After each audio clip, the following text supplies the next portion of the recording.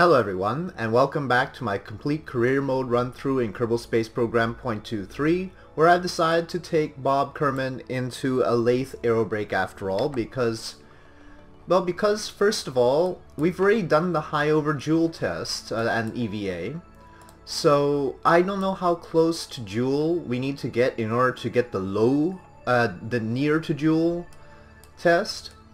So that's the first thing. I might not even be able to get that test, in which case air braking at Joule would be a waste. Second of all, I calculated how much delta V it takes to transfer from the different moons of Joule at their home and transfer points, and it is pretty manageable. I think I could get to, if we could do it right, if the moons are in alignment. We could probably transfer to 2 or 3 of the moons of Joule instead of just 1 if we get into lathe orbit. So the plan is to get into lathe orbit by air braking there, then get to the right phase angle to transfer to Val, which is the next moon out, I believe. And if it isn't, then it's Tylo. I get the order of them mixed up sometimes, but either Val or Tylo, and then going to Val or Tylo, then if we can, use Val or Tylo to slingshot to the next one. I don't want to try and get into orbit around moon number 2, because that would take a lot of fuel and would be inefficient, but if we can slingshot around and get to the next one, that would be ideal, even if slingshotting means that I don't do a home and transfer. So, and then there are other ways. We'll take a look at it and see how we might be able to transfer to some of the other moons. But first, I've decided to do the lathe aerobrakes, so what I need to do is bring us closer into lathe, because it'll be inefficient to do it once we get in tighter to the Joule system. And now it's the maneuver node thing. So somebody suggested that I should change focus. So let me actually change focus to Joule and see if it helps me make... no. Not quite. It still wants to stutter away from me, and it doesn't want to slide in the direction I want it to. Okay, well, it was a valiant effort. So let me just get the maneuver node that I can, let's say here, and I'll burn in the same direction. It should give me the right results. So the thing to get is the lathe periapsis into its atmosphere, which is definitely less than... okay, it's not really showing me much. Ah, there we go. Actually, having the focus on Joule helps. I could take a good look at this. Alright, so we're coming in high, and that makes us higher, so like that. Yep. Okay, and then we can do the radial one too. Oh? Huh. That's interesting. But, so just lathe gravity could put us into orbit around Joule. That's very interesting. But we don't actually want to get into orbit around Joule. We want to get into orbit around Val in order to time our transfer to... we want to get into orbit around lathe in order to time our transfer to Val. I think 100 is a good standoff distance. I mean, it wouldn't take too much to dip into lathe's atmosphere like that. Though I guess we could get in closer. Ooh, that's a bit too close, since I haven't calculated... Well, I've calculated using scale height that we'll say the ballpark figure for the aerobraking distance is in the low 20 kilometer range.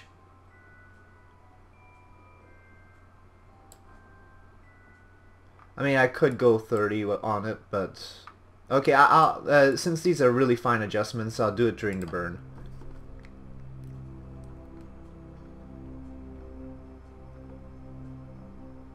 Okay, that, whatever it is, should be good enough.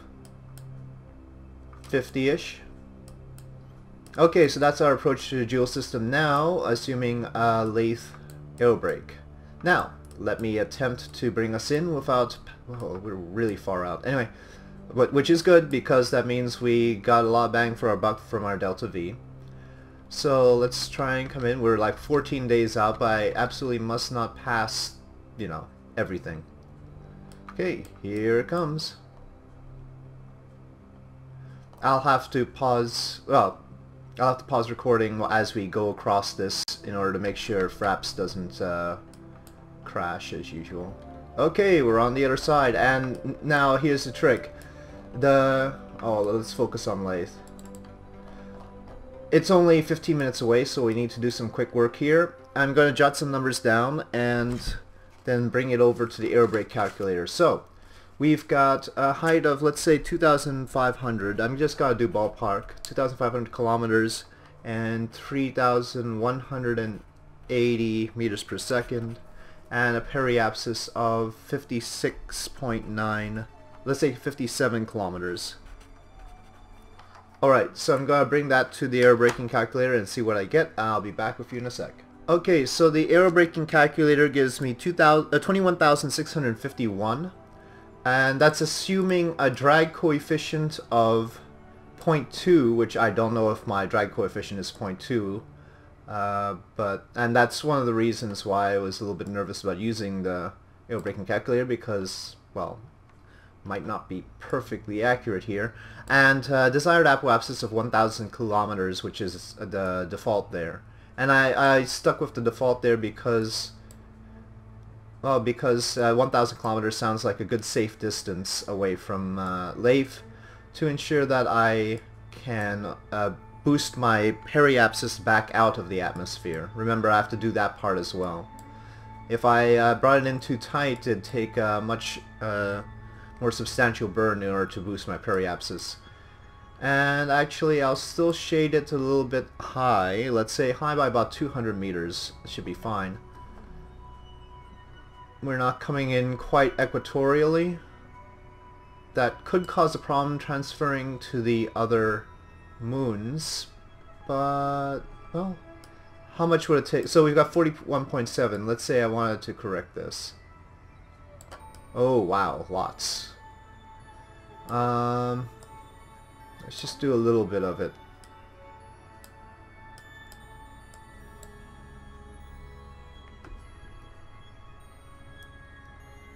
Okay, I'll budget for 100 meters per second is fine. And we need to do the burn right now, so.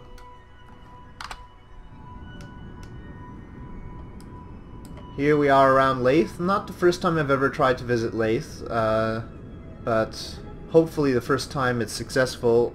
Speaking of which, let me retract the solar panels, since we're going into the atmosphere and they'll snap off. And while we're high over Lathe, I think we have some business to attend to. Okay, Goo feels right at home, 90 science. And once I finish the burn, I'll have Bob EVA. Once we're closer in, I'll try one of the science lab things. Okay, well that should be good enough. Alright, standard configuration, tail in.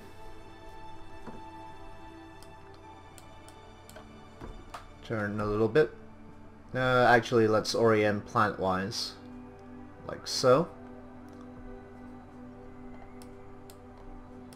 Okay, Bob, EVA time. Okay, 72 science for Bob's observations. Let's keep that. And let's approach Lathe.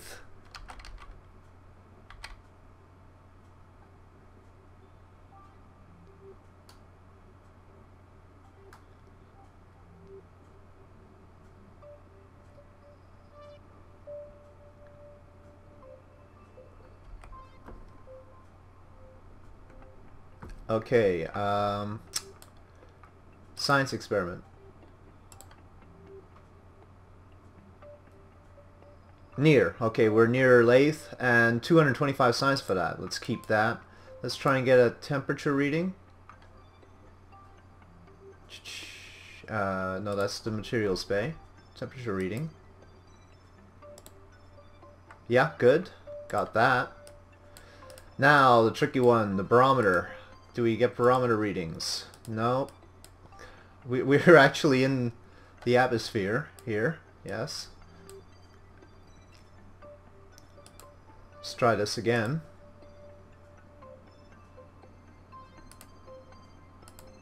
Oh, it's not letting me try it again. Okay, let me try the other one. Okay, well, there's got to be some pressure because we're slowing down a lot.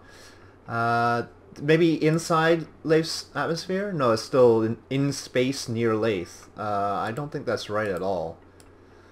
We are not in space near Leith. We are in Leith's atmosphere. That needs to be fixed. How now? Nope. Apparently they don't know about Leith's atmosphere. Okay.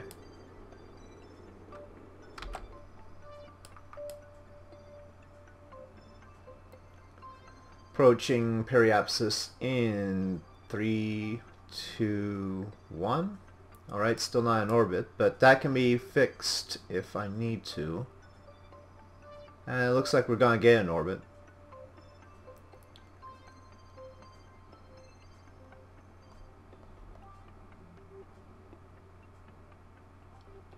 We're certainly captured by Jewel. And...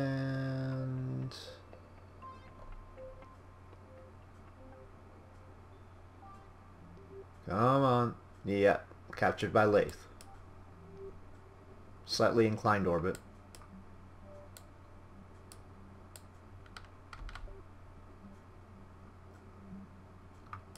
We are now no longer in a stressful situation. I think we're too close. We're still in the atmosphere, so I don't want to EVA bob out. But there's a fine line between where the atmosphere ends and where we're no longer in space near Leith. So I need to figure that out. I wonder which moon that is. Looks like Tylo, I think. Okay, well. Our apoapsis will be about 1,000 kilometers.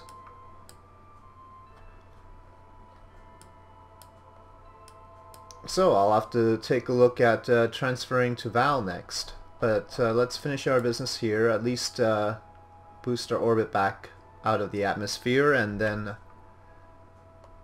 but also EVA Bob. Once that little marker hits the top there, I think it'll be all right.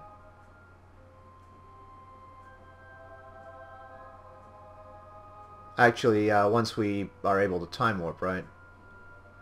Then we're no longer under acceleration.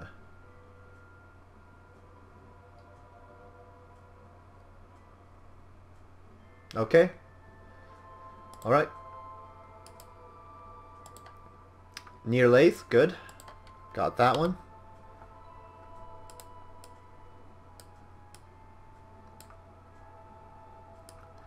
Could use another goo container, but I do intend to swing by some of the other moons, so I'll hold off on that. Really irritating that we, well, we got data on that one, but couldn't get a barometer reading near Leith. This is probably the same as this one. Yeah, keep that one. Okay, right. So let's do this properly. Go to apoapsis. Fix our orbit a bit.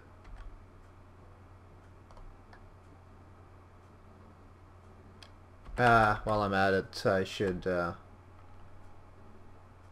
on. Alright, I should extend our solar panels again.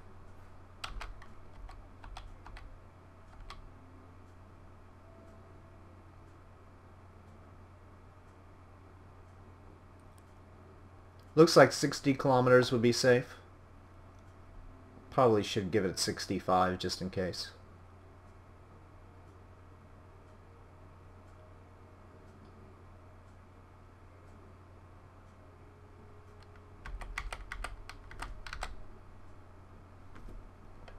Can we see Leith from afar? Oh, well, there's Jewel and there's Leith. Actually, let's get the family picture here. Okay.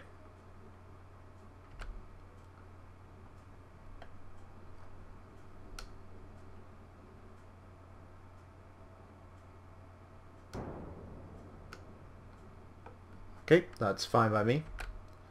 Now, could have been better. Well, actually, if we were to transfer directly to Val, this wouldn't be bad because the periapsis is so close to the intended direction of the orbit. But Val is probably not in the right position just yet.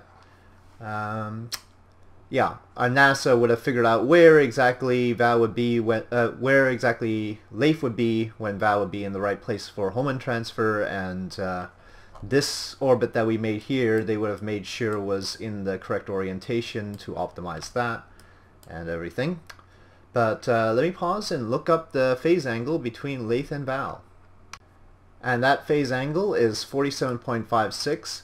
Just for you to know, I actually created a little program for myself. There's a programming language called R that's really simple for this sort of thing.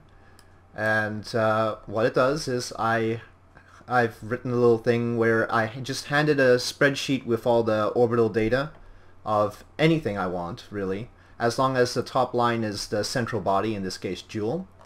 And it will give me the phase angles and the Hohmann transfer times and launch windows and the delta V necessary. So I have been unusually intelligent in doing so. So 47.56. Gonna set Val as target. That means Val has to be ahead of us by 47.56. So like that angle, like that, similar to what we get with Duna.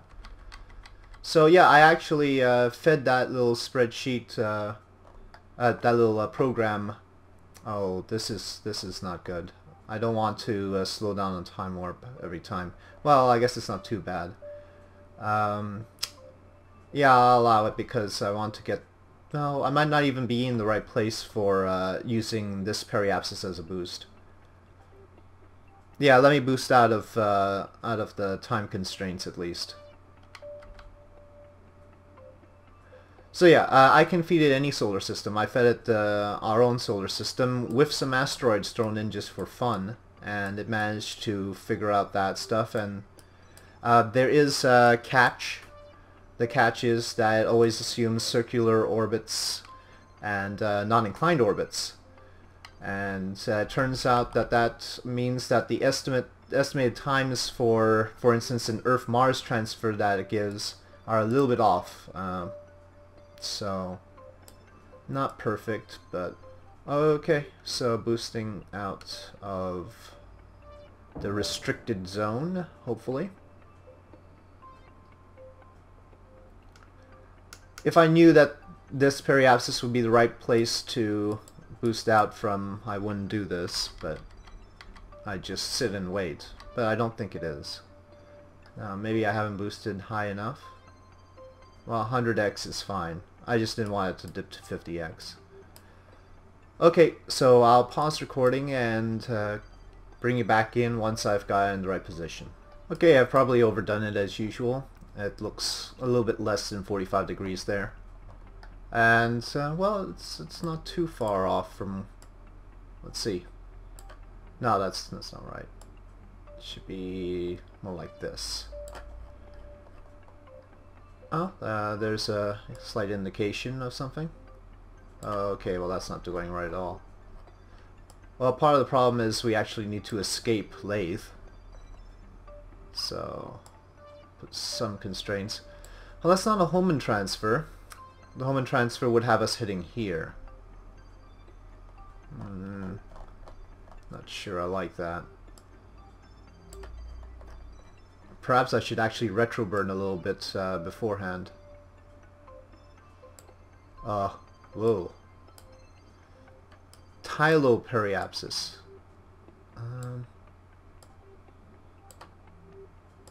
That's so close.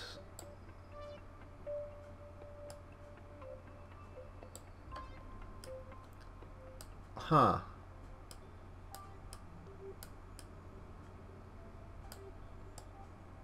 Now, if Val didn't even give us any, if it gave us a trivial boost, then maybe we could also get the Tylo encounter as well. But of course it is going to give us a boost, so I have to figure out how that's going to work out. First, let's fix our inclination a bit.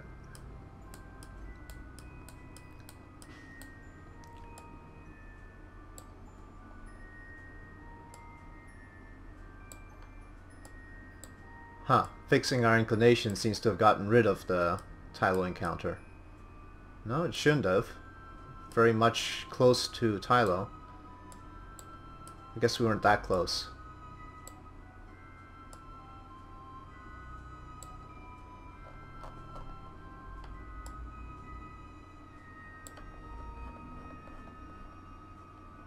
Okay, that's the Tylo encounter.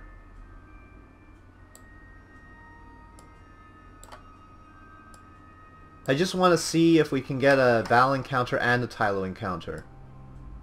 That's what I'm looking for. Or a Val encounter that's so close to the Tylo encounter that it looks like, yeah, okay, like right there. So what I'm going to do is make sure we stand away from Val so it doesn't influence us too much. And that way we can get a high over Val, but not a near to Val. A high over Val, and then hopefully head straight into the Tylo encounter. Alright, so that's the plan. I don't know if it'll work out.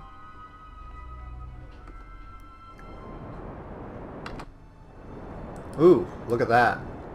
Well, here we go, leaving Lathe and heading out, but there's a picture for you. Jewel and Lathe there. And that might be Val, actually. I don't know if that's Tylo or Val. Any other moons in sight? Nope. Huh, we seem to be missing Val. What's going on here? Or is it just not acknowledging that I'm hitting Val because it's so focused on Tylo? Let's see, say we bring it down a bit.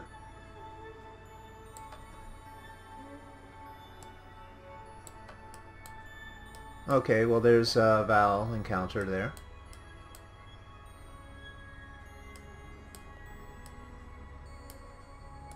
Let's make it as minimal as possible. Like I said, I want to stand off from it a bit so that we don't miss Tylo.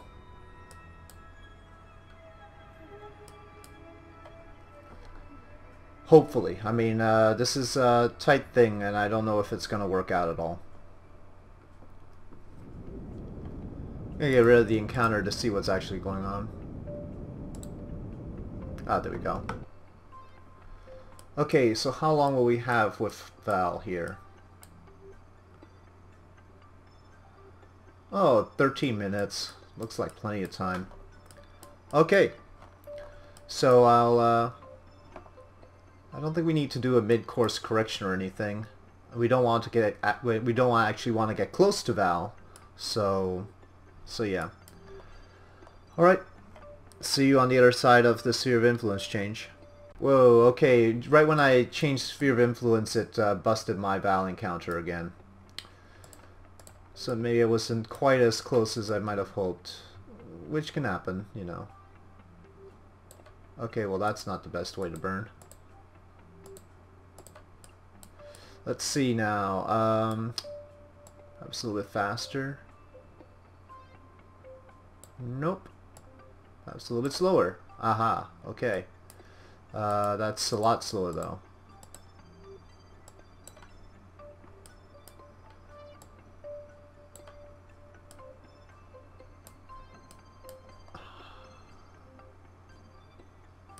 Okay, well that brings our orbit back in.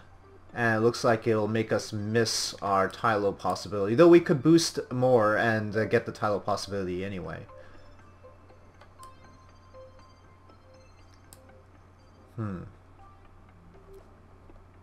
There's also an... I don't really want to use the Oberth effect because probably that'll boost us to a much higher orbit. Just by gravitational slingshot if we try to get close to Val and take advantage of that. So I'll take this situation here.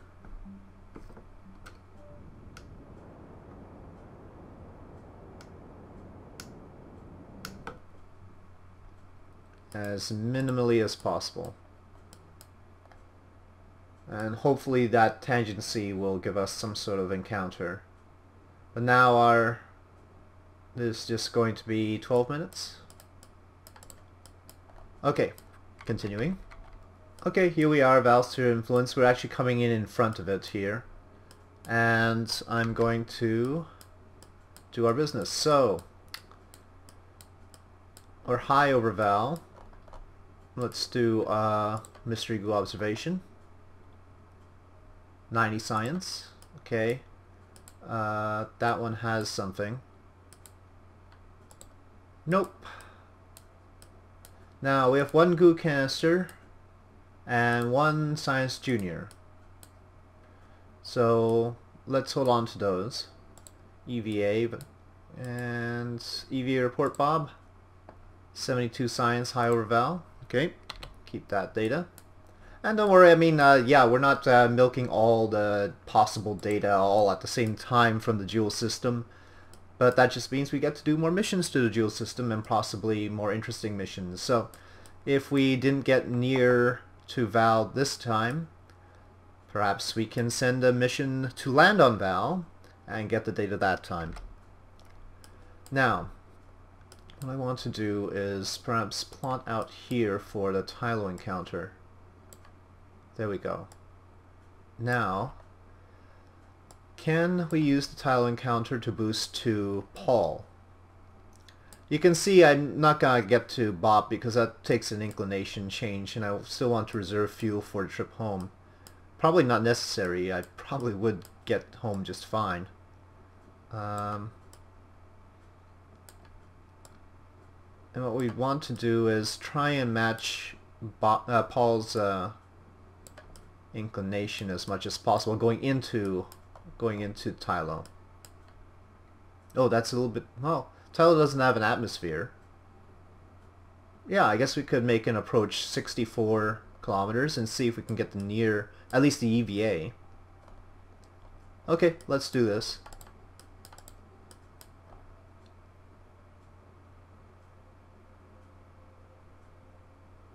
Takes a long time to escape Tylo. Okay, it's got a lot of gravity. Too bad we hadn't unlocked the gravioli detector.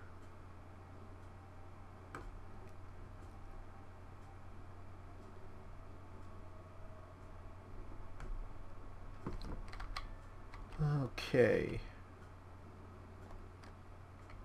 Oh, we're gonna have a sphere of influence change here too. Well, let's take a final picture of us around Val. Hello, Val. Goodbye, Val. Okay, now we have to check, and oh, it still retained our tyloperiapsis. Oh no, that's for the projected course. I take that back. No wonder it wouldn't change the projected course. It would change our actual course because for some reason sphere of influence changes the way the, I guess, patched conics work. Sometimes messes up what the projection is. Okay, I think this is good enough to burn. We're still fairly close to Val, and oh, there's family picture kind of thing.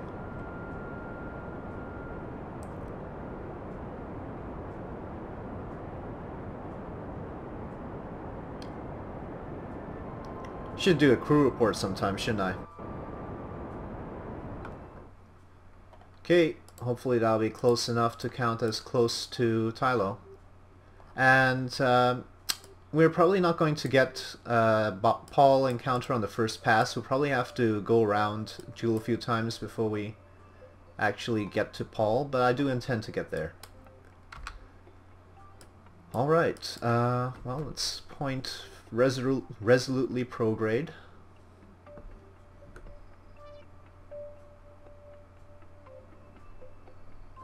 Not bad. And head in.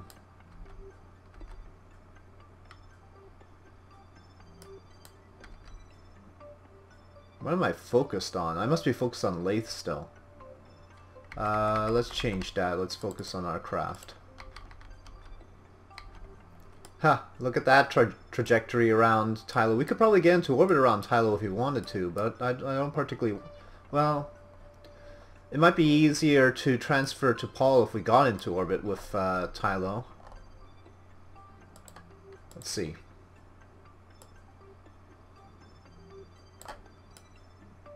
Ah, 66? Yeah, I mean, that's not too bad, is it? Then we can hang around Tylo and get the Hohmann transfer instead of doing a transfer from this higher orbit. But then this higher orbit, we're already going to be slung into this higher orbit, even without burning 66. And the transfer from this higher orbit to Paul should be less energy intensive, because this orbit already has more energy than Tylo's orbit. Yeah, I don't think I need to get into orbit around Tylo.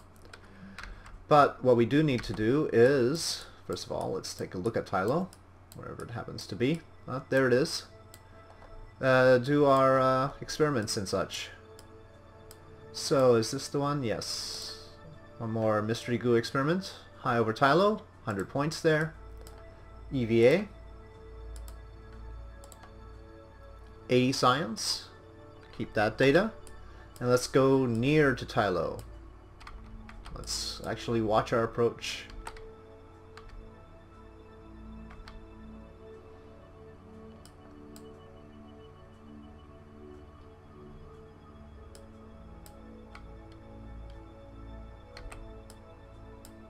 Oh, we're coming around the dark side. No fun.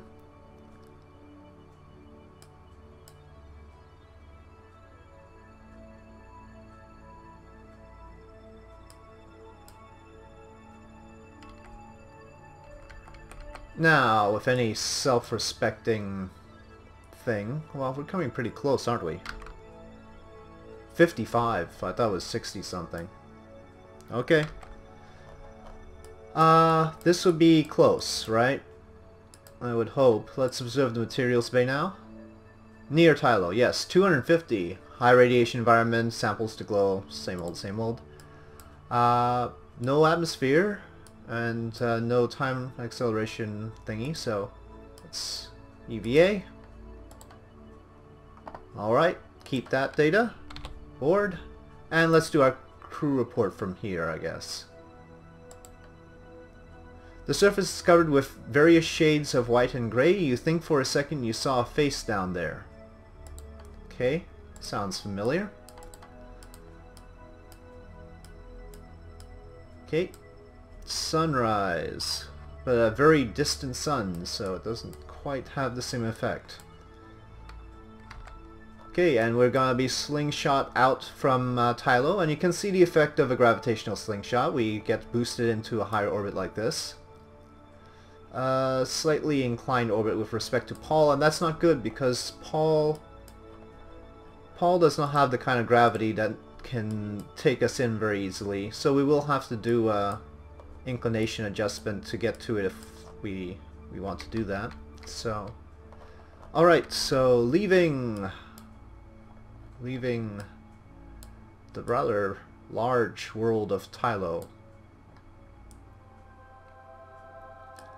Now, I don't know if I'm gonna be able to fit it all in this episode, but I'm gonna do it right now. I mean, in real time I'm going to be bringing Bob back home. What I don't know is whether I need to split it up into 2 episodes or not. I'll find that out during editing.